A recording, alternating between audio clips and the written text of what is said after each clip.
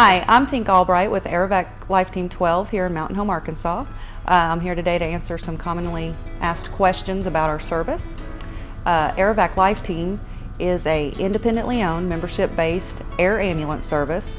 We are the air ambulance service for this area. Even though you don't have to be a member to use our service, we will fly anybody, member or not. The difference is the membership actually helps support your community.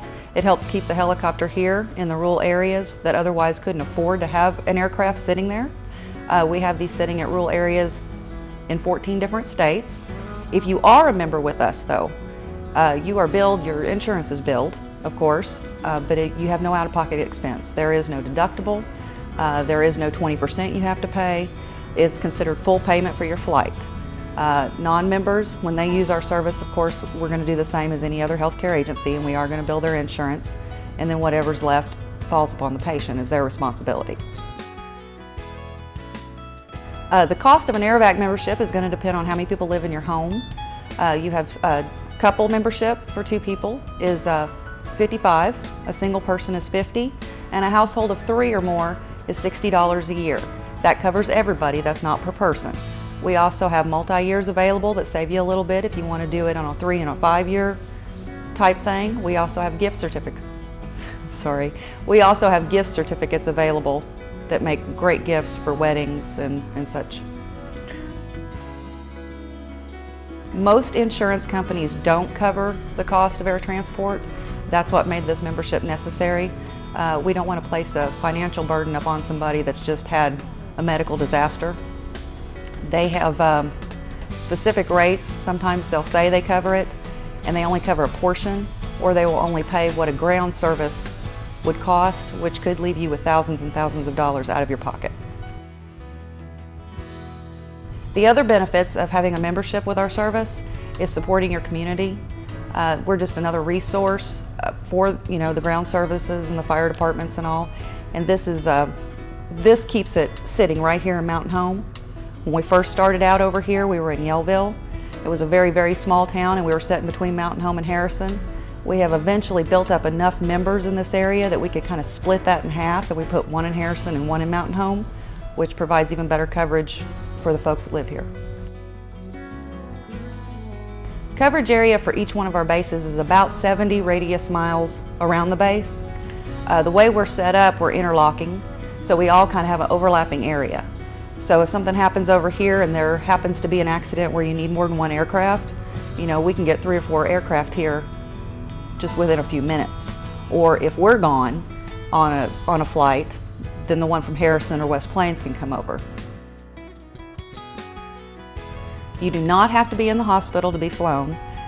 We also do what we call primaries or scene flights. Depending on what county, depends on how they do that.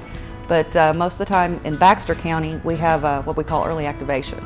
It is an early activation county, so when they call 911, they have a list of auto launch criteria. If it fits any of that criteria and it's going to take longer than 15 minutes for a ground ambulance to get to you, they will go ahead and call us, and we'll go ahead and launch and start on our way.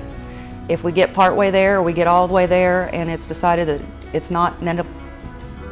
is not medically necessary for that person to fly, then we just turn around and go back to base and nobody gets a bill. We would like folks to always call their local 911 agency.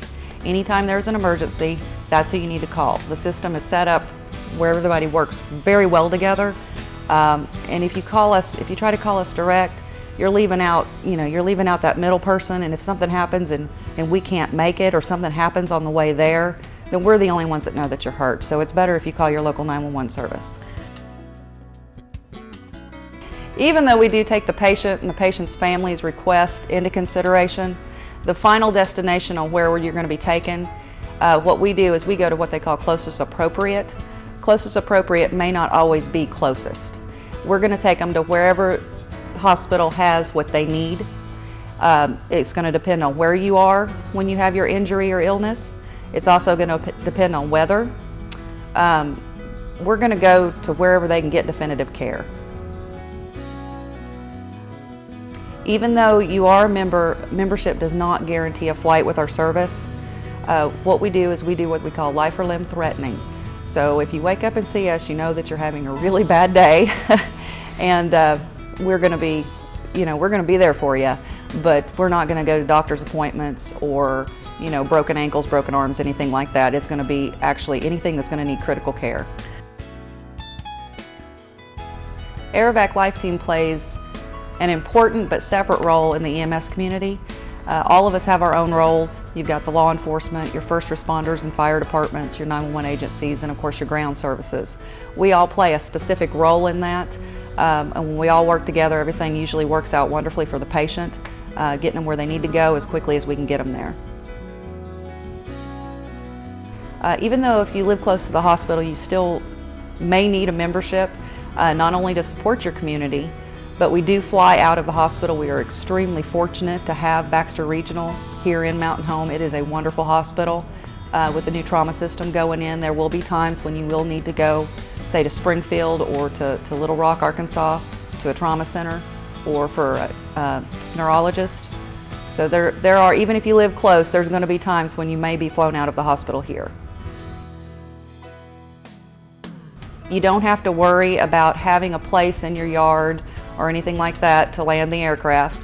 I get asked that quite a bit. Fire departments, we work very closely with the ground services and the fire departments, and they will take care of everything. You just call 911. They will take care of getting us dispatched, and your first responders and fire departments will take care of getting us on the ground. Hopefully, you will never have to be flown. I would just assume everybody be a member and nobody ever have to be flown. But if you do have an instance where you have to be flown more than one time, your membership's going to cover you. It's good for a year if you have to be flown once, or if you have to be flown 3 or 4 times. We do have specific protocol set for us to fly children and to fly, pregnant women.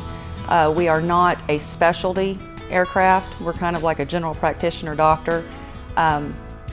We can take them if they fit the specific protocol that we're able to take them, that we're able to secure them onto our cot.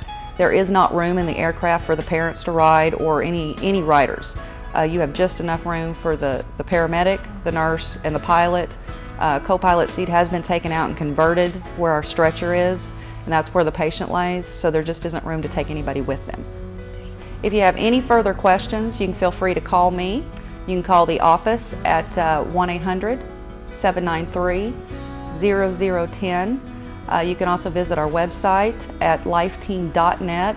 That website includes everything you did or did not want to know about helicopters. Each particular base, we've got almost 90 bases in 14 states, and from that website you can click on service area. You can go to whichever base is closest to you, and it will give you a map with distance on how many minutes it will take. It'll also give you all the information about the crew, pictures, and everybody that's on the crew, and any events or upcoming news that we have will be posted on there.